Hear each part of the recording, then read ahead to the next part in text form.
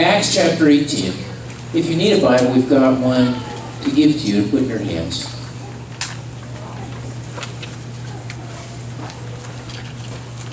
Again, it's Acts chapter 18.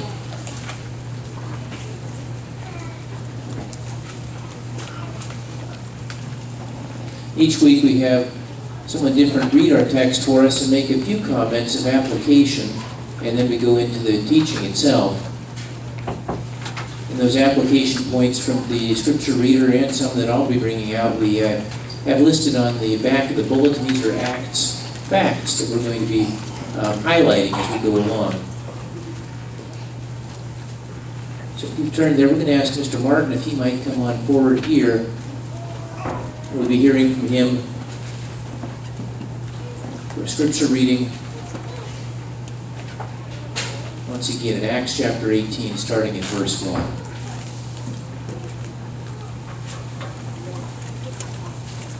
Maybe we can start out with a quick prayer.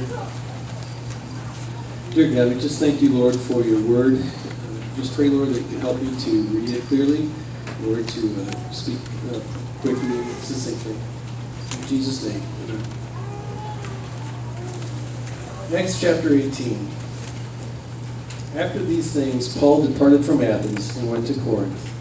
And he found a certain Jew named Aquila, born in Pontus, who had recently come from Italy with his wife Priscilla, because Claudius had commanded all the Jews to depart from Rome. And he came to them.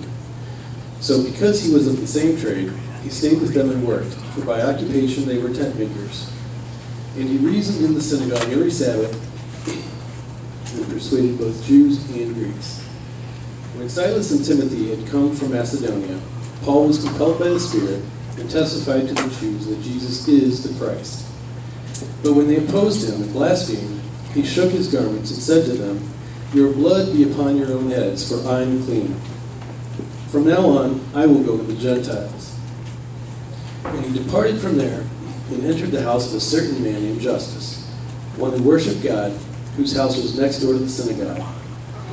Then Crispus, the ruler of the synagogue, believed on the Lord with all his household. And many of the Corinthians, hearing, believed and were baptized. Now the Lord spoke to Paul in the night by a vision. "Do not be afraid, but speak, and do not keep silent. For I am with you, and no one will attack you to hurt you. For I have many people in the city." And he continued there 1 year and 6 months, teaching the word of God among them.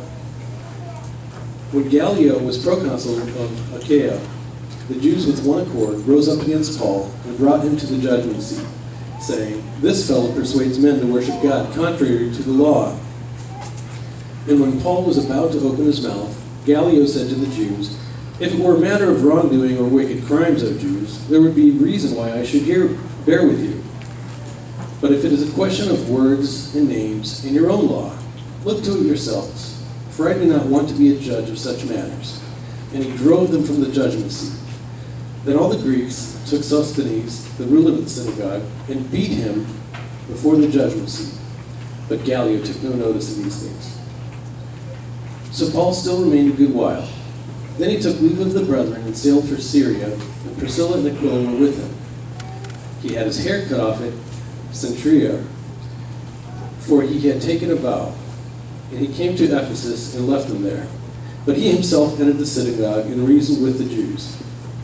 When they asked him to stay a longer time with them, he did not consent, but took leave of them, saying, "I must by all means keep this coming feast in Jerusalem, but I will return again to you, God willing."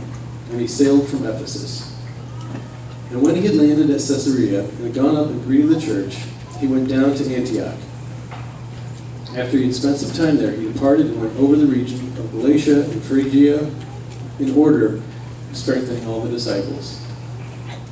Now a certain Jew named Apollos, born at Alexandria, an eloquent man and mighty in the Scriptures, came to Ephesus. This man had been instructed in the way of the Lord, and being fervent in spirit, he spoke and taught accurately the things of the Lord, though he knew only the baptism of John. So he began to speak boldly in the synagogue. When Aquila and Priscilla heard him, they took him aside and explained to him the way of God more accurately. And when he desired to cross to Achaia, the brethren wrote, exhorting the disciples to receive him. And when he arrived, He greatly helped those who had believed through grace. For he vigorously refuted the Jews publicly, showing from the Scriptures that Jesus is the Christ. I really enjoyed this chapter, and I saw a few elements that I think could tie together with last week's chapter 17. And what I wanted to highlight for the aspect here was how Apollos followed a similar path as Paul had used before. How when he ministered to those he was sharing the gospel with, he used a common point of reference, which in this case was the Scriptures. When he was talking with the Jews, their basis and foundation was the Scripture, the Old Testament, the Torah. And as he already knew the Old Testament, he was able to meet them where they were at, minister to them on a common point, and show them Jesus through the Scriptures, and give them evidence that Jesus was the Christ through the Scriptures that they already knew. In chapter 17, Paul was talking to the Greeks, and when he was in the Areopagus, they didn't have a knowledge of the Old Testament, so Paul didn't use that tactic, that method, but he still had the same approach. He had noticed the temple to the unknown God. He noticed that they were people who liked to worship. They had a call from God in their hearts, but they also liked to reason and discuss the ideas. So he had a platform to bring the gospel. Since they didn't acknowledge the Scriptures, he brought them creation, which we see around us. And it's still a similar platform that we have today. We may not have a common platform of people recognizing the authority of Scripture. They may not recognize the foundation of the Bible. Our society is starting to deny that. It doesn't mean that they can't recognize everything around them. The sun rises. And as we start to give our testimony, as we share Christ, as we share what we believe, people may come from a standpoint and say, I don't believe that. Relativism. And then they'll try to talk about their belief foundation. And that gives a perfect opportunity to show how our Genesis account actually addresses what we see in science and nature around us more accurately than the very many changing theories that comprise evolution today. We're in an area with a lot of colleges and students, a lot of people who have been trained out through our secular school system on a religious belief of faith in evolution. It is a religious belief of faith in evolution because science doesn't back it up. When I grew up, there used to be a Big Bang. There used to be one theory of evolution. It's now comprised of 30 different theories. So as we're called on to give an account for the hope that we believe, for the reason for the hope that's within us, what task we have to do is to learn and understand the scientific foundation for creation that's in the Bible. There's great resources from Answers in Genesis, Ken Ham, Creation Science. There's a lot of information out there, but it's not an excuse not to witness and share, right? Because everybody knows and sees creation around us. So for me, the Acts fact is the last chapter of Acts 18, where Apollos is vigorously refuting with the Jews publicly, showing from the Scriptures that Jesus is the Christ. He uses a common point of reference, what they understand. It's the same as what Paul did in Greek with the Greeks. There's an opportunity to reach people based on a common point of reference. And if you can understand the first 3 chapters of Genesis, that is really a great foundation for explaining the creation we see around us. So, thank you for the opportunity.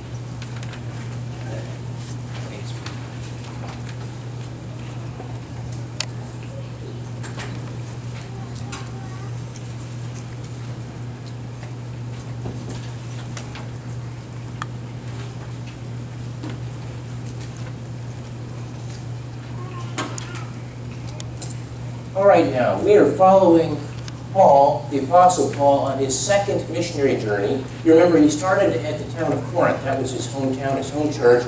He went through present-day Turkey. He went across a little body of water and got to what is Macedonia and present-day Greece, and started planting churches in Europe, the first time that anyone had done that. He was debating with some idol worshippers in Athens when we last saw him. There he was amongst these idol worshippers, and he was sharing with them about Jesus. Now we come to today's chapter, and Paul presses on to the city of Corinth, And at last, he'll finish this second missionary journey and get all the way back to his home church. Along the way, we're going to meet some new friends. We're going to meet some people who, like Paul, are Christians who are impacting the world for Jesus Christ. I'm thinking about a man named Aquila and his wife named Priscilla, and also a very learned man named Apollos. We're going to meet these people as we go through this chapter. I want to share this with you, even as we're in the introduction of our message. The spread of the gospel of Jesus Christ depends on the multiplication of gospel workers. Did everyone catch this? Jesus one time said, it's not that the harvest is so limited, but that the workers are few. That's the problem, he said. There is a need for more gospel workers. And we're talking about workers of all kinds. Here are 3 of them we're going to meet in this chapter who say, I will give my life in my own way that I can to reaching other people for Jesus Christ. And in fact, as we go through the book of Acts as a whole, we run into lots of different gospel workers. Young people like Timothy, professional people like Luke, married people like Priscilla and Aquila, single people like the Apostle Paul, very new Christians like Lydia, some fairly ordinary Christians all through this book and up to today, people like you and like me, ordinary people who God says, will you be the kind of worker for the gospel that will allow this to continue to spread? Let's see what happens in chapter 18. In the first verses it says, after this, Paul left Athens and went to Corinth. Now, Corinth is a fairly big city. It was known for shipping. There were a lot of sailors there. There was a lot of immorality there. Let's see if we can spot Corinth on our map here. He had been in Athens, and then he comes along here to Corinth. Leaving from Athens, going to Corinth.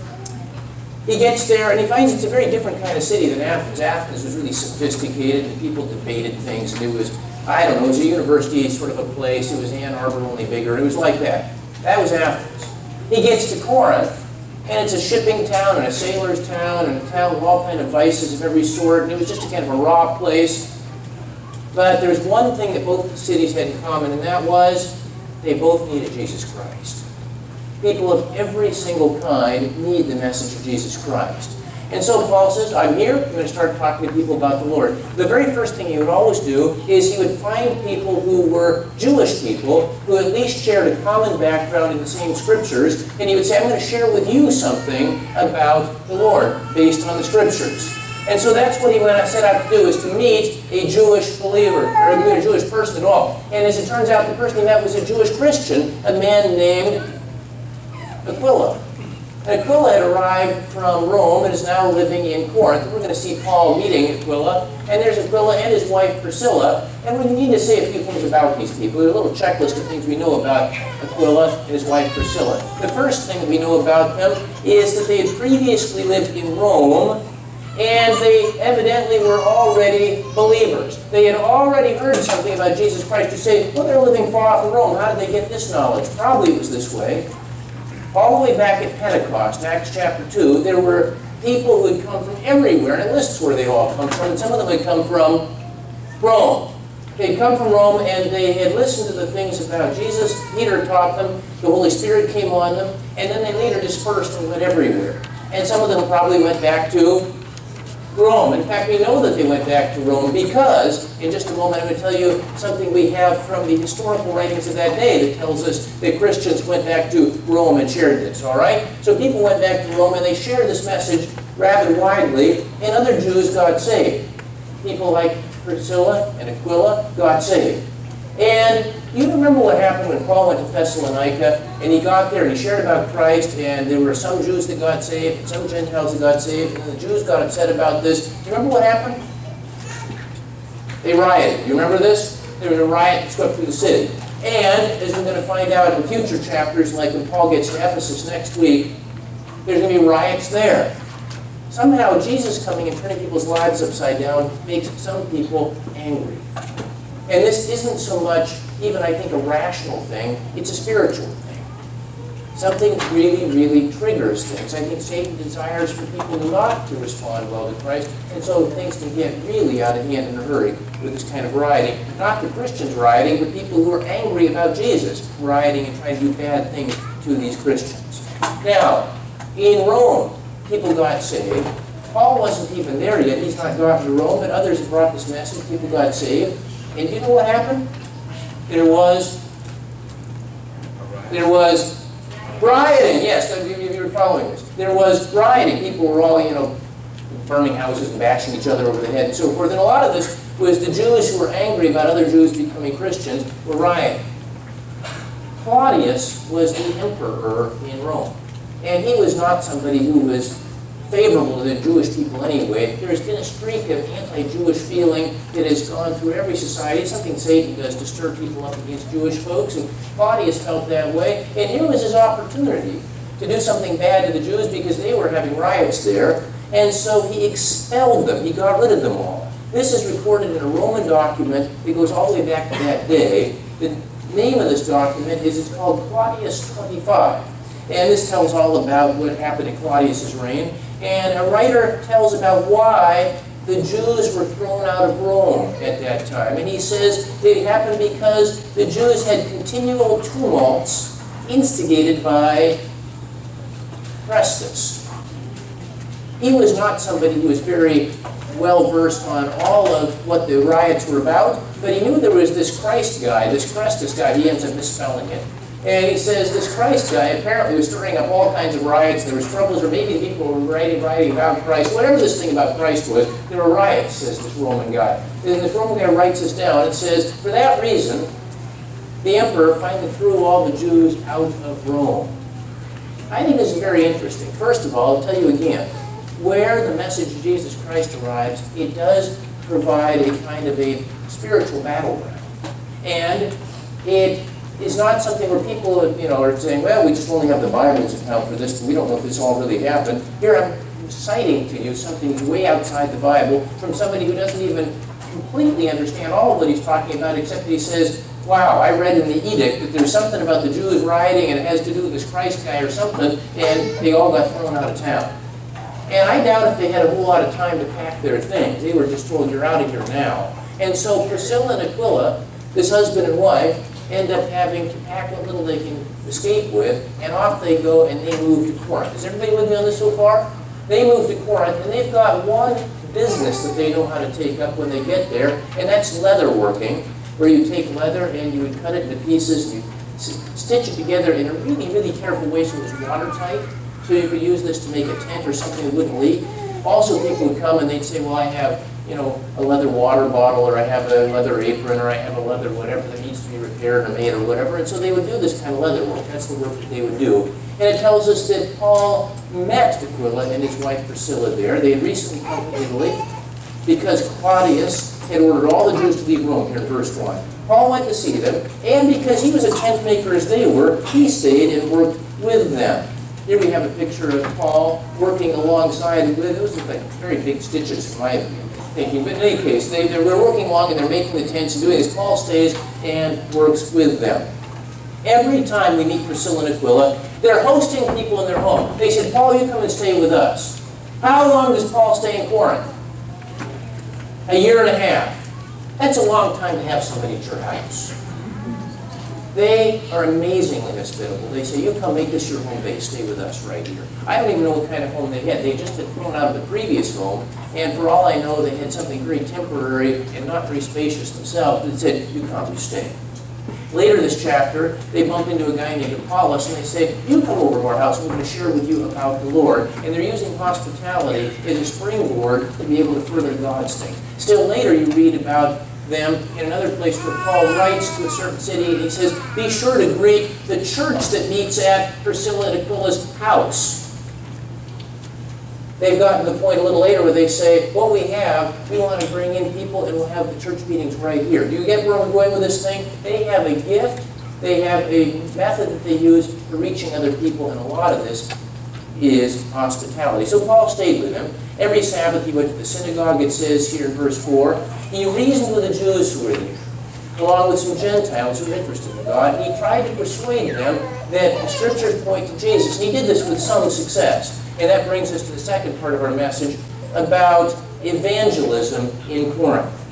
Verse 5, when Silas and Timothy came from Macedonia, you recall that he had left some of his mission team back in Macedonia, and he went on to Athens and said, you catch up with me later. And then he not only went there to to Athens, but now he's in Corinth, and finally, his mission team catches up with him. When they came from Macedonia, Paul devoted himself exclusively to preaching, testifying to the Jews that Jesus was the Christ. Let me see if I can unpack this for a moment. What Paul was doing much of the time during the day was he was sewing tents. He had the skill, and he was able to do this so he could continue to support himself. There he was beyond his supply train. He didn't have monies or food or anything coming to him, so he said, fine, I'll make tents, I'll do this, I'll just supply my needs. And then in his spare time, on the Sabbath day, he would go and he would reason with people who needed to know about the Lord. Once his mission team caught up with him, it appears that they brought some funds with them, and he was able to set aside what he was doing with his second job and give full-time attention just to preaching and teaching and evangelizing. All right, then?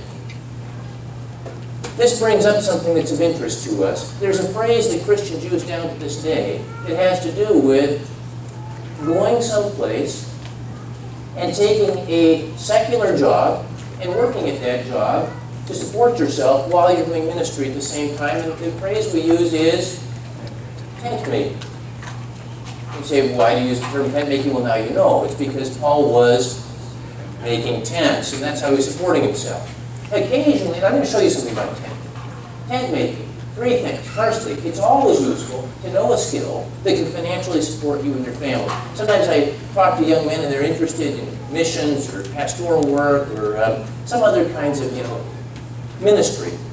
And I say, well, that's good. I advise that you would get some kind of a skill that is something that you can do that can support yourself in addition to that, because there are going to be occasions when you are going to need them, when you're going to need to be taken in some new area where there is a need for you to be supporting your family. Have some skill along these lines. It's good. It's often necessary to work with that skill while doing ministry. And that's biblical. Paul does that. At the same time, the third one, it's usually desirable, when possible, to give exclusive attention to ministry. And to not have to do that, if it's possible. And that's also biblical.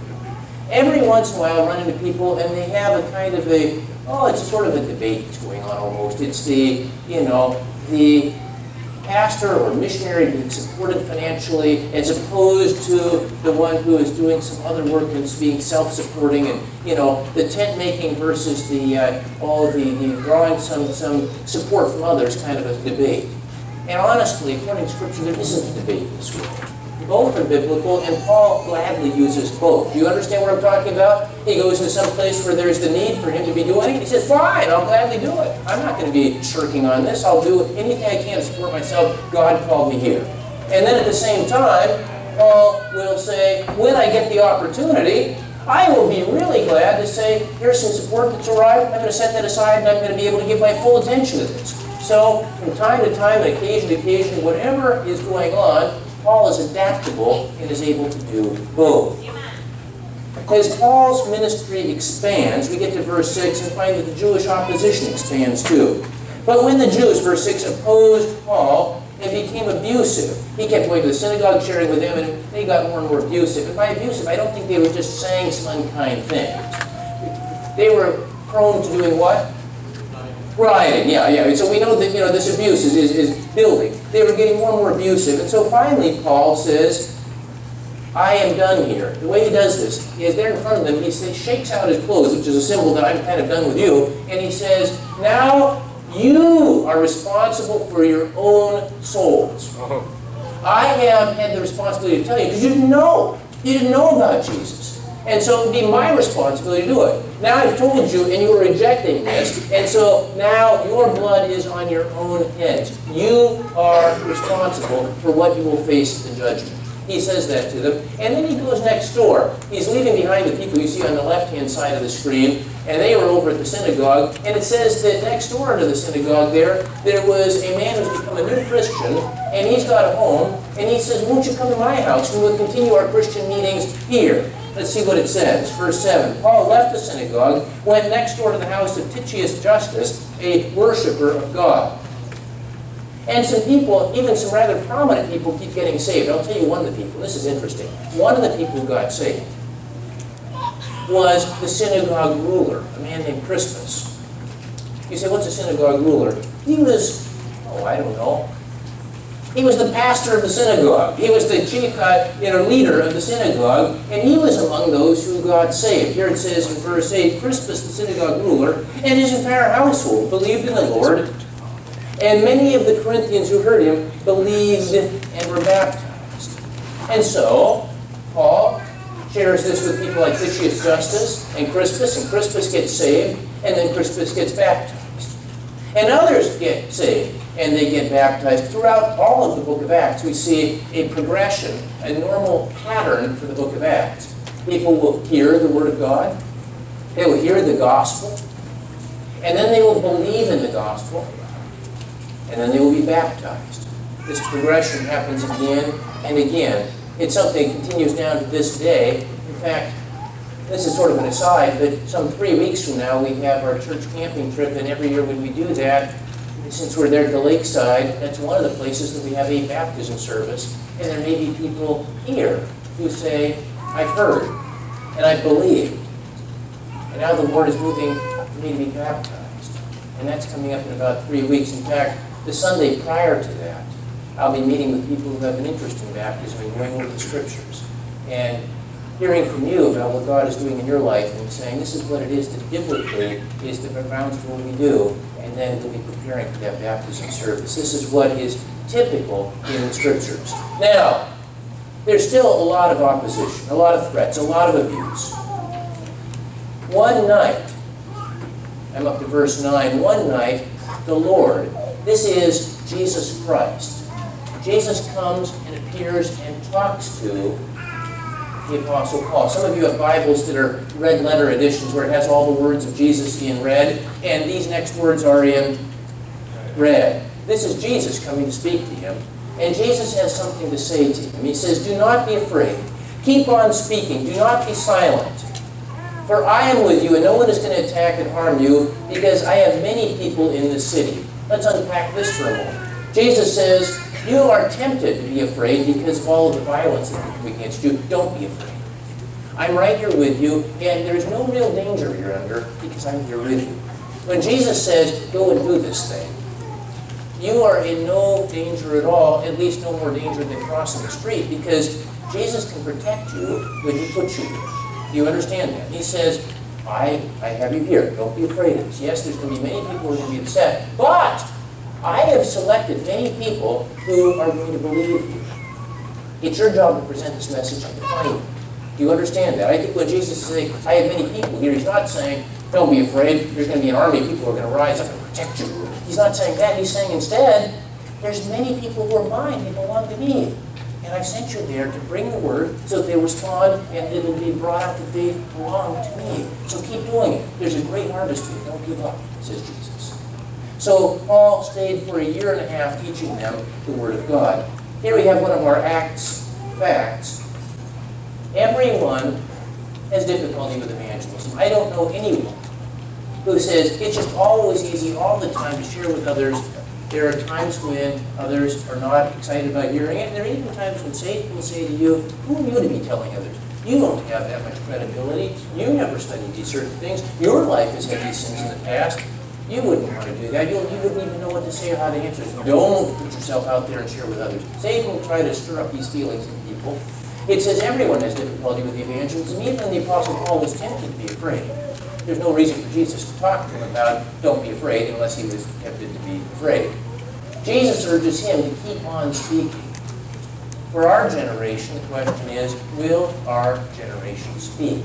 We are actually using a book for the young people in our church, which has been a wonderful book. It's called Will Our Generation Speak? And it's written from a very young lady who is sharing her evangelism experiences with others, and he is challenging young people, will our generation speak and share about Jesus Christ?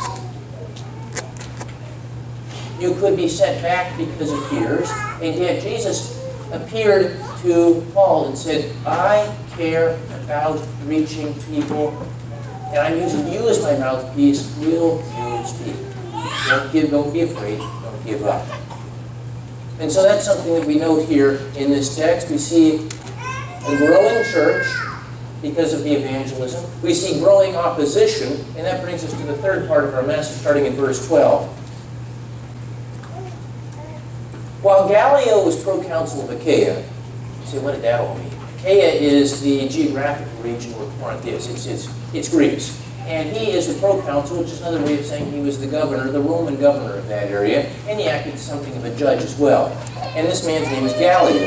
Gallio is this governor there. The Jews made a united attack on Paul and brought him into court. Aha! Now the Jews say, how can we silence this guy? I know how we're going to silence him. We're going to charge that he is teaching an illegal religion in an unlawful way, and that he ought to receive some punishment and be declared that he may not speak in this way anymore. Jesus has just said, don't stop speaking, right? Don't be afraid, keep speaking. These people are saying, his speech is illegal, and we ought to bring this to an end right now. And they brought this to the government authorities, to use government force to stop him. All right? And they brought him before this judge, this governor named Gallio. This man, they charge, is persuading the people to worship God in ways contrary to the law. Just as Paul was about to speak, Gallio said to the Jews, and I'll quote what he says in a moment, they were charging him with something that was really a crime, as they understood it. He is bringing an illegal religion here, illegal teaching, illegal words. We're not allowed to have any of this here. That's what they charged him. He listened intently. Gallio listened to all of this. And Paul was about to say, Your Honor, actually this is in keeping with what the scriptures of our people are, and this is a good thing to believe, and so on. He was about to speak, but Gallio had already made up his mind. Gallio said, if you Jews were bringing to me a complaint about a misdemeanor or a serious crime, meaning either it was something that was illegal and it was a relatively small crime, or it was something that was a felony and it was a big crime, I would listen to this and take it seriously. But since it involves questions, verse 15, about words and names in your own law, settle the matter among yourselves. I will not be a judge of such things. He says, I'm listening to you all about this, and it's about the name of this guy and the name of that guy and this Bible verse and that Bible verse, and I don't know. I don't detect that there's anything that is illegal here. You all settle it among yourselves. I'm not going to be involved in this. So he had them thrown out from the court, verse 16. Now, I'll tell you what happens next. This is interesting. I told you that in almost every time and place, there have been people who have had an ungodly, really a satanic hatred of Jewish people. And the Greek people who lived there in Corinth, no doubt have been looking for ways to do bad stuff to the Jews, and they see that Gallio has just been dismissive toward a Jewish complaint. And the Greek people take that as an opportunity to, outside the courtroom, jump on some of these Jewish folks who are trying to do bad stuff to Paul. So, it's a chain reaction. They want to do bad stuff to Paul, and the judge says, you can't do that. And so the Greeks say, oh, we'll do bad stuff to them, and begin to pummel this poor guy, Sosthenes, right outside the courtroom. And there they are, bonking him. And as it shows in the background, there is this judge, and he is sitting there looking completely unimpressed by the whole thing and not lifting a finger. You say, well, why is he doing that? I don't know for sure, except for one thing. I think he thought it was somehow poetic justice. They want to do bad stuff to others, and they've been rioting and doing bad stuff to others, and I think we'll just want to calm them down if they get a taste of their own medicine. So he doesn't do anything to them, is what it tells us. Now, there's something that we can learn from all of this. This whole bigger episode, let's listen now. This whole bigger episode where they take an accusation against a Christian and bring this to court. Unbelievers often attempt to use government force to silence the message of Christ. This has gone on for all of human history. Using government force to silence the message of Jesus Christ. And yet, what we want to notice is you are not to be surprised and not to be silent about it. You say, well, it's happening here, but does this happen other places? I began to think of constant numbers of examples. I'm going to trot out two of them. One of them before Paul's time. You remember Daniel. Long before Paul's time, Daniel was one who was worshiping and following God, and others decided to use the legal system, the force of the government, to come against him and say, we don't want to do that anymore. We can't allow somebody to have this kind of a life of prayer and speaking for God, and they threw him to the lions as a result. Now, one that comes well after Paul's time. I'm thinking of somebody like John Bunyan, a man who lived in England at a time when preaching from the Bible was against the law. And so he was captured and brought in and told, you got to stop this preaching from the Bible, and you have to do just what the government says about this. And he said, no, I'm sorry. If I were released, I would keep preaching from the Bible until they took him off to the Bedford jail. And every once in a while they'd say, you have an opportunity to say you'll be silent on this, stop preaching, stop teaching from the Bible, and we'll let you go if you'll do that. And he said, no, I'm commanded to do this. I'd keep preaching if I had a chance. So they kept him in jail for years and years and years and years and years and years. He was not the only one who had this experience. Many did in that generation. The main thing that made him different is that he had such a reliance on the Word during all of that he said, Lord, use me in some way. And he got a hold of some paper and some other things and began slowly writing something which we know as, say it nice and loud, Pilgrim's Progress, the book that, next to the Bible, has had probably the most impact in the English-speaking world, something which tells in a very long literary format about the journey of somebody from unbelief to belief and all the things he learns along the way, and it's filled with deep insight. And he wrote this. He thought, they can try to silence me so that I'm in jail and I can't preach to my congregation, but I can write something here, which he did. What I'm trying to point out to you is this. I understand that in Paul's case, he was brought before a relatively wise judge. I'll tell you something more about this Gallio fellow. He was the brother of another famous man named Seneca, who was a great philosopher. And Gallio was noted throughout the world, and it's written down in a number of other places outside the Bible, that he was a man of unusual wisdom. And when he saw all this, he said, I'm not going to use the government's power to try to silence these people. That's not right. And he didn't. But we have many men of lesser character, even down to this day, who serve as judges and government officials of all kinds who say, well, I'd be really pleased to use this power to try to silence oppositional views, try to silence Christian views. And that has happened for all these years, and it will continue to happen. It is something that happens often. Don't be surprised by that. And even at that, don't allow that to be something that silences you. Bunyan found a way for it to not silence him. Am I right about this? Don't be surprised. This has happened for all of human history. But watch and see what Christ can do. And there's a little footnote to the whole story. And this is interesting. I want us to go back and take a look at what we had here. Oh, all the way back in, let's see. It tells us, oh, here we go. Verse 17. All these people turn on Sosthenes, the synagogue ruler. Now, he's the one. Let's see if we understand about Sosthenes. Some months earlier, there had been somebody named Crispus, who was the synagogue ruler, and he got saved. And so he wasn't the synagogue ruler anymore. And then the Sosthenes guy became the synagogue ruler, and he launched this attack on Paul. That doesn't seem so good.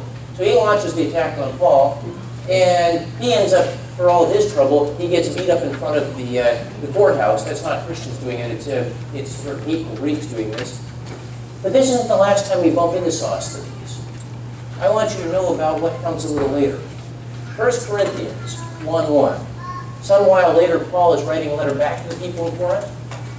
And he's writing this letter back, and he's got with him a partner in the gospel who's physically writing down the words and who's authenticating what Paul is writing by saying that he's a part of this and he's writing it all down and so forth. And this man is a believer who's doing this. It says, Paul, called by the will of God to be an apostle of Christ Jesus. And with me writing this down is our brother Sosthenes. That's cool.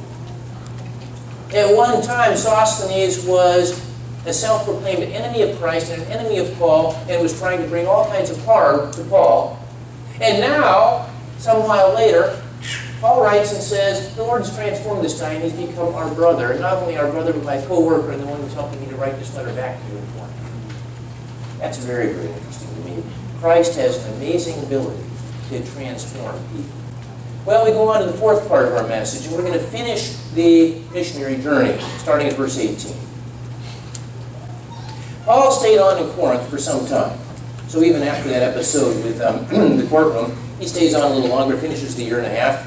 Then he left the brothers and sailed for Syria, accompanied by Priscilla and Aquila. So that married couple that we met earlier, that's so hospitable everywhere, they get in the boat with him and they sail off together. He and Priscilla and Aquila and his missionary team, they all head off together. And it says in verse 19 that when they arrived at Ephesus, Paul left Priscilla and Aquila there. So they get partway back. Here's our map. They leave from Corinth and they get to Ephesus, and he's heading eventually back to Antioch where he started. But they get as far as Ephesus, which is right here, and Paul leaves them in Ephesus. To be putting it very succinctly, he leaves them there so that they can be continuing the ministry that they know how to do best. Settle in, get a home, get people to come into the home, share about Christ. They're going to be doing that. In fact, they're going to be doing more of that at the end of the chapter in Ephesus, the new place that they've moved to. Meanwhile, the Apostle Paul, in verse 18, he tells us about some Jewish things that he does. He's a Jewish man. He takes something which was a Jewish practice and has his head shaved to fulfill something that the Jews would understand about a promise or a pledge to God. And then when he arrives in Ephesus, he goes and he meets with some of the Jews. He himself, verse 19, went into the synagogue and reasoned with the Jews. The Jewish people there asked him to spend more time. They said, well, we've understood some of what you're saying for a week or two, but we need a lot more time to digest this. Will you stay with us for a while? He declined, but promised that if it was God's will, he would come back again. And then he went on from there. He sailed from Ephesus, leaving Priscilla and Aquila there, and he gets to Caesarea and goes to Jerusalem and greets all the Christians at the mother church there, and then finally ends up going from Jerusalem back up to Antioch, his home church, where he spends a good bit of time there. Let's see what the text says. Let's see. He, verse 22, landed in Caesarea, went up and greeted the church in Jerusalem, and then went down to Antioch. After spending some time in Antioch, let's focus on those words for a minute. Verse 23, after spending some time in Antioch. Let's understand what this is. He was a missionary.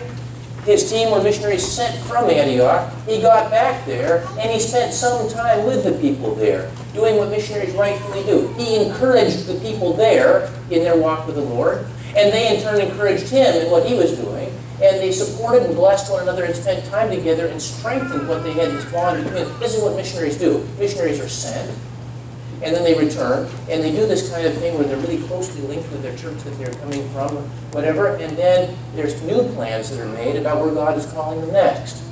And the church forms around them and says, by prayer and other means of support, we're going to bless you and send, and it's off you go again. Usually, when people have finished one such missionary stint, they're ready to go for the next one, and Paul does that.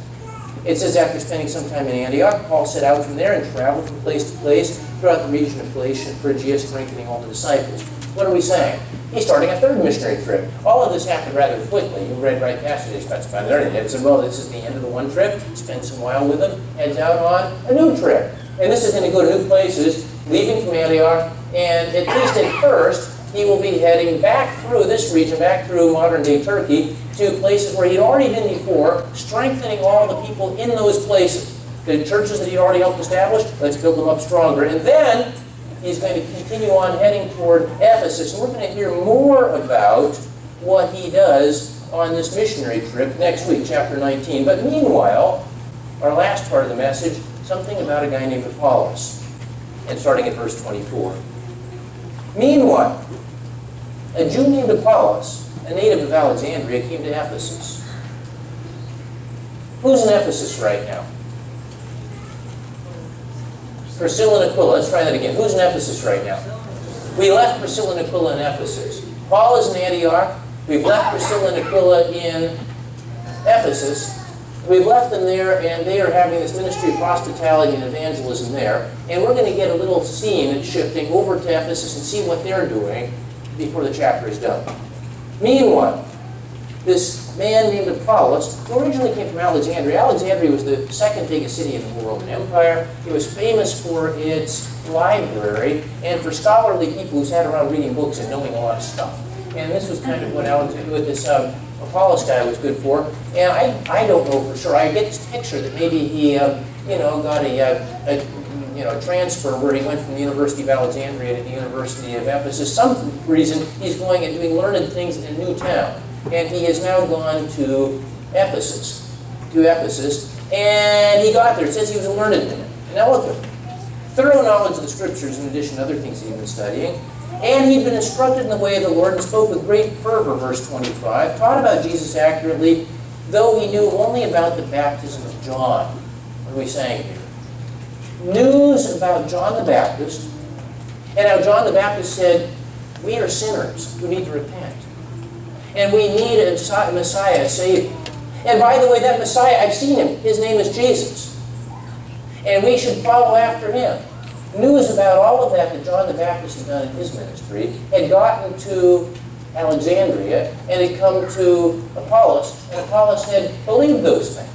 And Apollos, when he was in Alexandria, said, we've learned who the Messiah is, his name is Jesus. And we know something about it because John the Baptist has told us about this. And John says that what we need to do in repentance of our sin is to be baptized. And that's the right thing to do. And he had taught that in Alexandria, back in northern Africa. And now he's gone to Ephesus, and he gets to where the Jewish people are there, and he says, I've learned things. We need to follow this. Now, all of this was true. Every bit of it was true. But by now, it was 20 years out of date. You all understand this? Some years have gone by, and a lot has happened in the meantime. One thing that happened is Jesus died and rose again. And this message didn't quite get through to Apollos.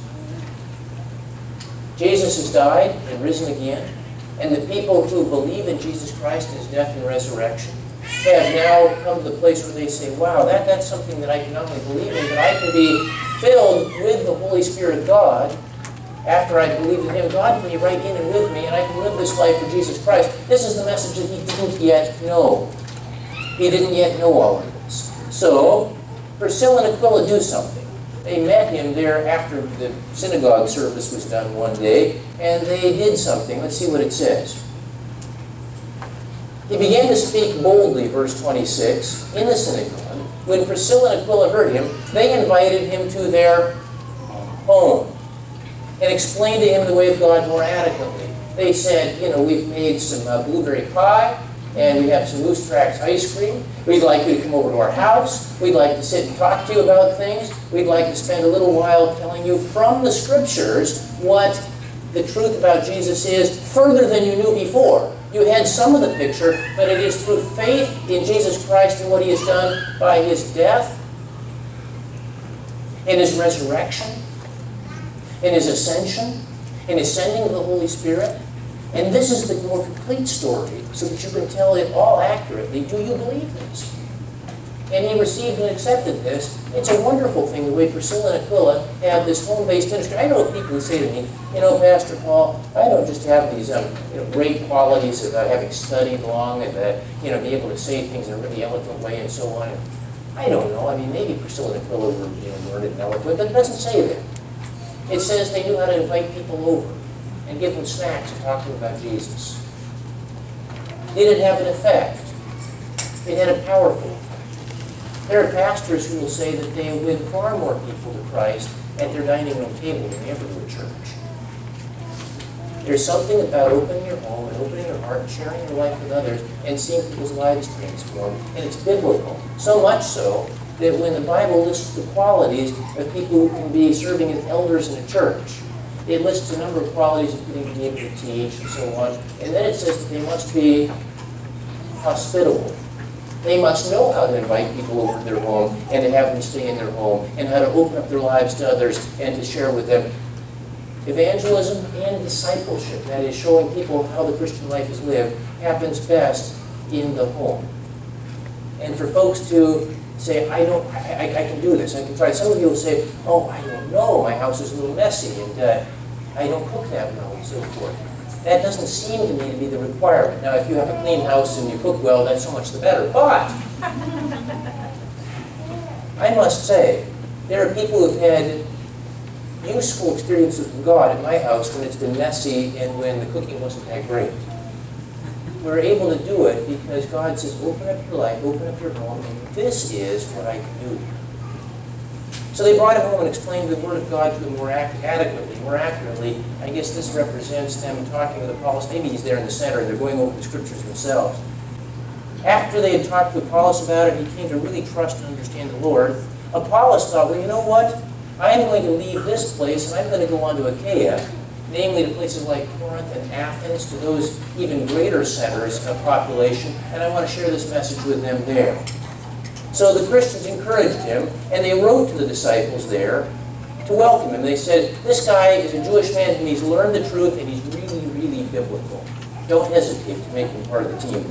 And he was useful. On arriving there, he was a great help, it says, to those who by grace have believed, for he vigorously refuted the Jews in public debate, proving from the Scriptures that Jesus was the Christ. He was a great help. He was useful to two different groups of people. Those who were already Christians, he strengthened their faith. Those who weren't Christians, he was able to express to them the truths about who Jesus really is. Now, this whole matter with Priscilla and Aquila leads us to two more facts as we come near the end of our message. Successful evangelism and discipleship is very often linked to Christian hospitality.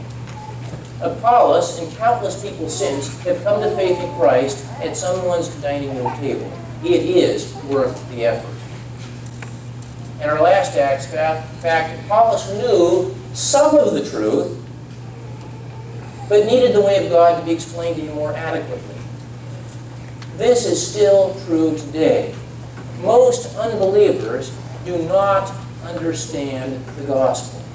You may think that most people have rejected the message of the gospel of Jesus Christ. I would say to you, and I would say to you this to you without any hesitation, it's not that people are rejecting the message of the gospel of Jesus Christ. In general, they haven't understood it. When I talk with people, sometimes I'll explain the whole matter through to them about Jesus Christ and who He is and who we are before God with our sin, and how we cannot save ourselves through our own efforts. It is only because Jesus died for us. It is only because of His death and faith in Him that we may be saved. And when I'm all done, the person will say to me, oh, I see. Yes, I should be a better person. I should try harder to be a better person. I didn't say that. That isn't what the gospel says. I can even express the gospel and the individual still didn't get it. The greatest number of people have rejected something, or at least don't understand it and aren't following it because they never got it. So when you get together with others, it is necessary to explain this more adequately. Most unbelievers do not understand the gospel, and now I will have the next sentence. This is important. Most Christians do not understand the gospel. There are countless people who are in churches and call themselves Christians and have not ever understood the gospel. It has been said over the years that one of the greatest mission fields is in churches, where there are countless people who get together, and they're there because grandma was there, because their mom and dad were there, and because they have nice social gatherings, and because it makes them feel well to be there, but they never understood the gospel of Jesus Christ. Sometimes it's not presented, and sometimes their brains were turned off and they never heard it. But there are countless folks who are, quote, Christians, unquote, who don't understand the message of Jesus Christ. They need it explained more adequately. Never be hesitant to get together with someone and say, let's get down to the basics. This is the gospel of Jesus Christ. Don't assume they've heard it. It happens too often that you get together a group of maybe teenagers or even children in a church or in some maybe fellowship setting where there's a group of teenagers who come to your home and you think, well, what can I teach these children? What can I teach these teens that they've never heard before? And you think they're teaching something obscure or some other thing. How about teaching the gospel of Jesus Christ? Some of them haven't gotten it yet. You might say, well, I'm sure you've heard it before. How many times did you hear it and your brain was turned off and you didn't get it? And then finally, at some point, it all came on. Is this true? Never be hesitant to tell the folks again, this is the gospel of Jesus Christ, because it needs to be explained more adequately. Well, these are lessons we learned from chapter 18, and I've got one last picture. This is one that represents, again, Priscilla and Aquila. It looks like they've got some of their leatherworking tools and the scriptures and the things there at the table to bring guests over. It's all there in the picture. These are ones who are a great example to us of people who are able to, on the one hand, give their attention to their work that supports the family, but they've got a higher calling, and that's reaching people for Jesus Christ. And they're going to do it with the most simple and natural means, bringing people into their home and expressing what the gospel is to people, whether they're people who seem really educated already, or people of any kind at all, and saying, our home is open, we want to share with you about Christ. It's a great example.